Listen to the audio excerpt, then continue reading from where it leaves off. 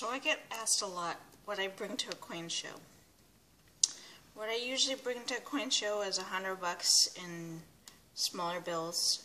Unfortunately, I don't have that. I have $75 here, 15 in ones, and you can see the rest.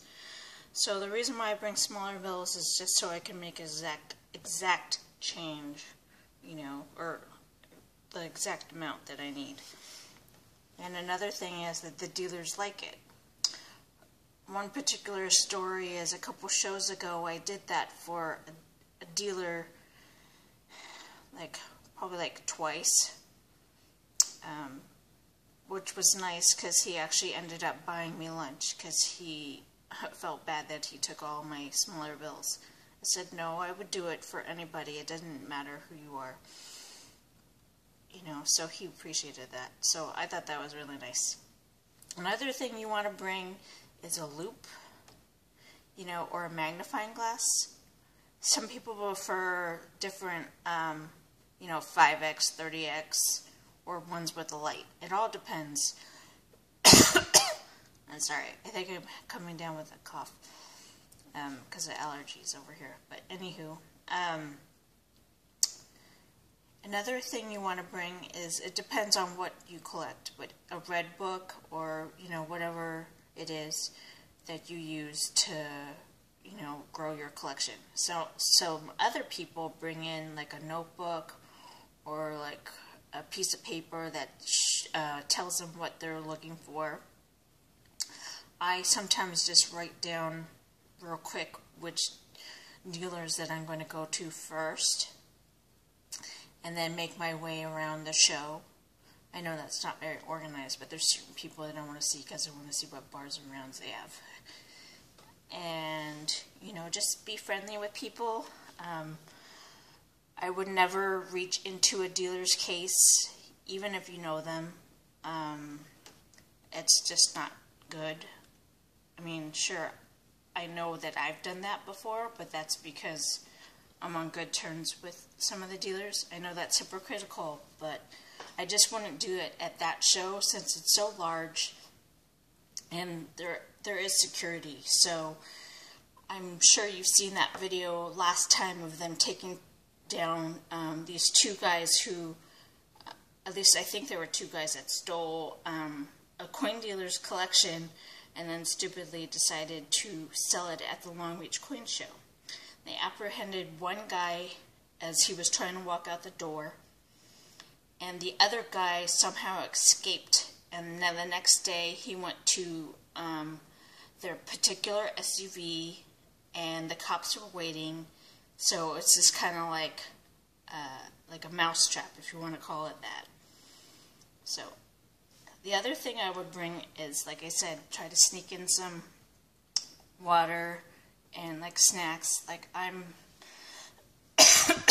bad, I'll sneak in like some M&Ms or something like that, just like a little bit of sugar. And I bring gum and mints, and I always bring a couple pieces of paper and pens, so then when I'm walking around and I see something that I like, I'll stop by and write it down. But usually if I really like something, then I'll give the dealer a little bit of money and say, can you hold this item for me? Like I did that with the Engelhard half teal gold piece that I found from Australia. I did that with the dealer. I put $100 down payment, and then I went to go ask another friend if I could borrow some money to cover it. So that's something you can think about too.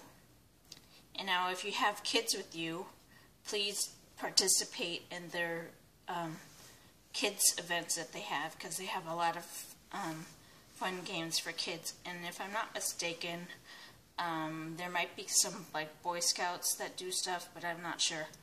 There's usually coin clubs that are represented there.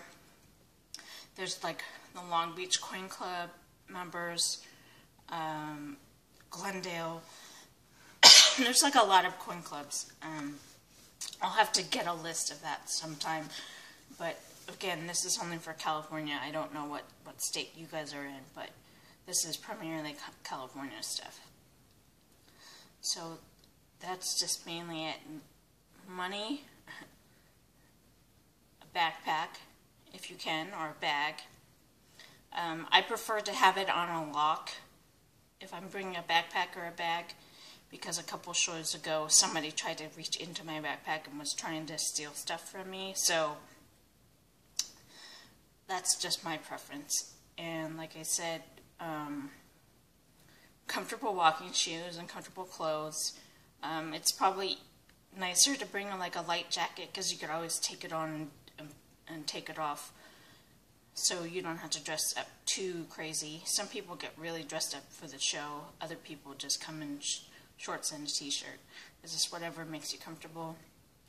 There's restaurants across the street that are probably have better food and are cheaper.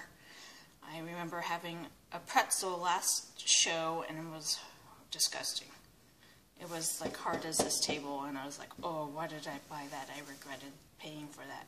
Well, anywho, this is a long video. Good night and take care.